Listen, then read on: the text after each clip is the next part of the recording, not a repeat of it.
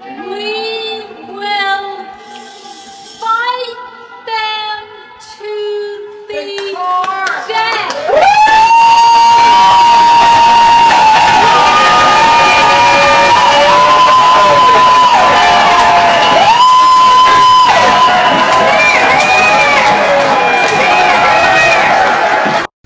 Moving ahead at the speed which it needs to move.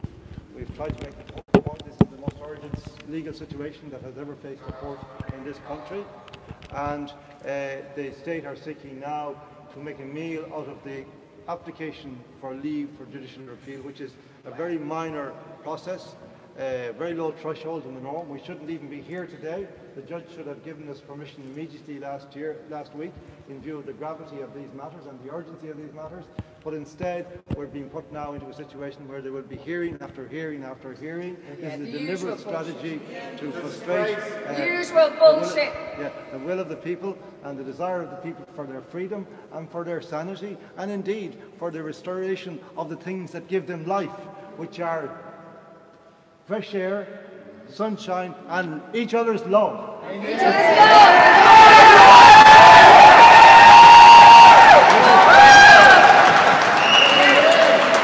Which is being denied to many people in this country today.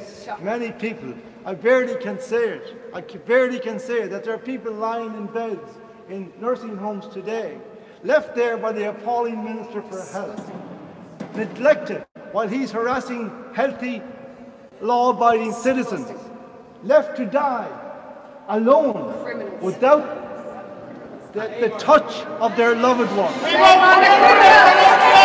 Shame on the criminals! The courts are criminals! The courts are criminals. We want the criminals out of our courts! We will fight this in whatever avenue, whatever forum they wish. And we'll be by you. And we will win. We're here! And we will be here! This document, much as our governments have tried to destroy it, to sledgehammer it into oblivion, the parts that we need are still breathing. How are the people? How are the people? How are the people? And if these courts fail us, we will go to the European courts. Yes. And we will expose the corruption and the criminality of our government, our illegal non-government, caretaker government, caretaking government, carelessness, indifference. We will go to whatever courts are necessary to overturn this appalling legislation. This unprecedented imposition on the basic fundamental rights of human beings in Ireland. Yes. It is unheard of. We will not accept this police state. No. A government owned, bought and paid for by outside interests, seeking to impose essentially a regime on this country where we will be obliged to be vaccinated if we want to move around our own country.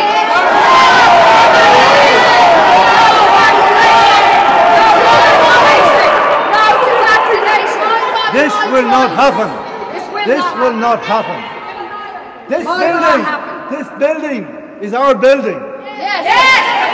It does not belong to the judge. It does not belong to Garda Síochána. It belongs to you and to us.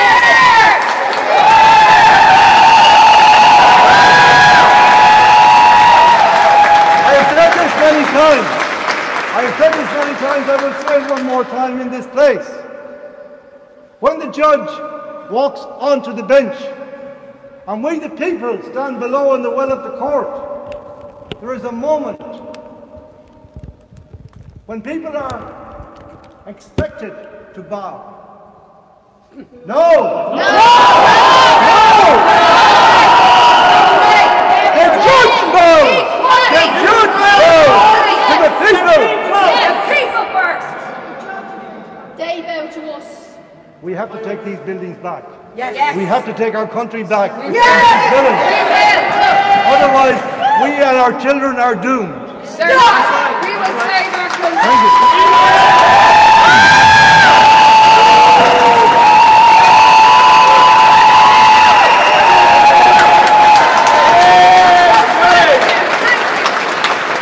I don't want any of you. Thank you, John. away from here today feeling any sense of despair or disillusionment with the outcome. This has only made us want more. Just hold on.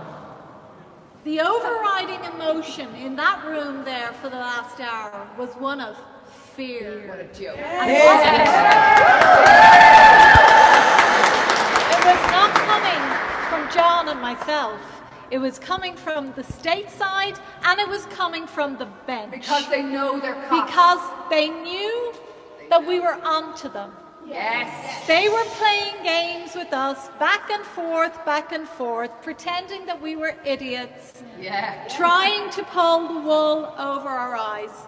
But they know that we have the truth. Yes.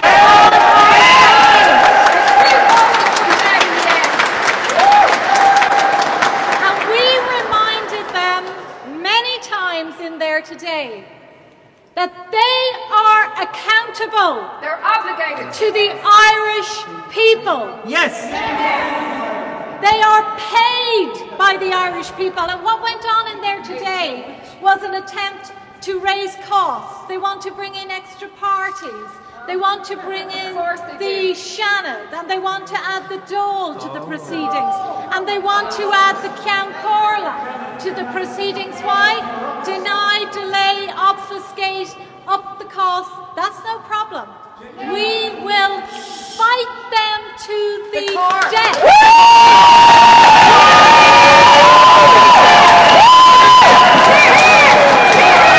And how do we fight them? How do we fight them? When we leave here today, every single one of you, you are all leaders here today. You are all leaders of the unfinished revolution. Yes!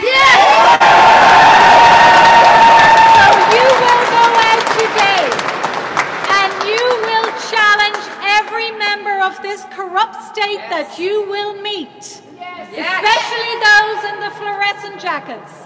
And when they say to you, "Where are you going?" you will remind them of this book, and they have no authority to ask you where you are going. This is an invasion of your right to privacy and many other fundamental freedoms.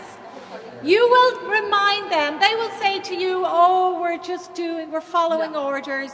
And you will remind them of what happened to those after the Second World War who said they were just following orders. Yes. They were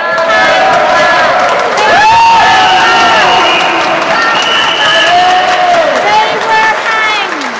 And the same people who say they are just following orders will be held to account. Oh, yes.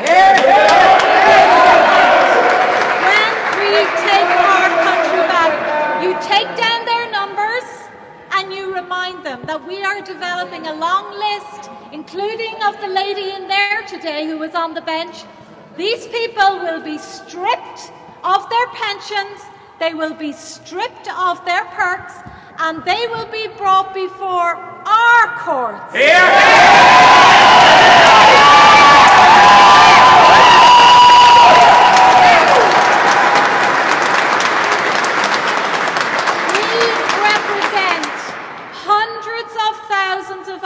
People who today, because they feel fear, because they are traumatized, because they are frightened for their children, fearful of the corrupt organisation that is TUSLA, you stand here for them today. Yes.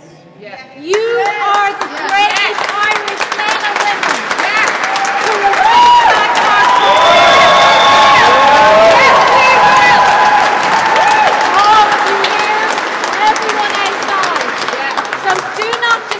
Today is a fantastic day for our country.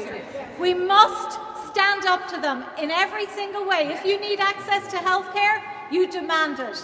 If they try to put down COVID-19, you expose them, record them, put your videos up online. The state is terrified. There is no doubt about that. They're all they going under. want We have them on the run now. We have them on the run.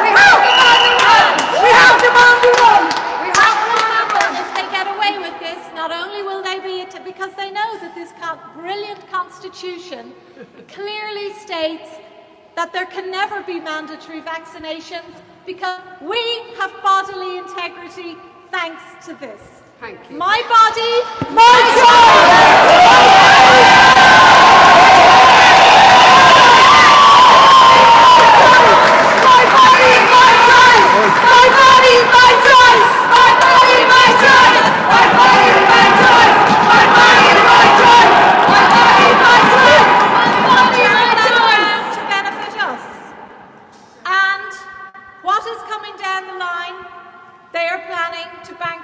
Country again. Of and course what will follow? Forced evictions. There are enough of us here to defend any man or woman who is being thrown out unlawfully from his home. We are building a new citizens' army to take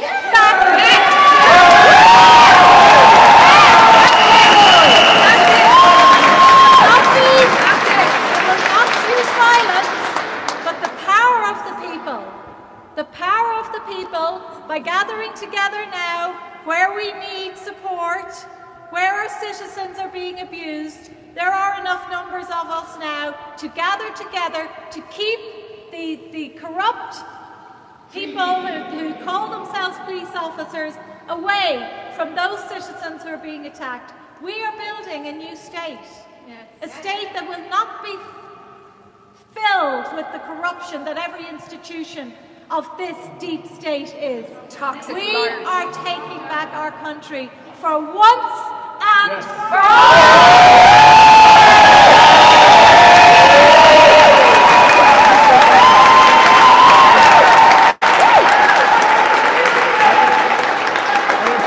I have felt for a long time that the end of this would come when these politicians overreach themselves. They have sold everything they can find to sell in our country. Yeah, they have. They have sold its environment, they have sold its principles, they have sold its... They won't sell us! They now want to sell its children! They will not sell its children to Bill Gates. No way! They will not sell Hands off our children! We have our opportunity now because they have overreached themselves as we never dreamt they would. And they know it too. Because they know they're caught. They know it now. Caught rapid. They know it now. They will play it out, but we will catch them and we will wait. And it really doesn't matter what the judge in there says. You are the judges. We matter! We matter! We matter! And ultimately, our country will not be given to us by politicians or judges. It will be taken back by us. Yeah.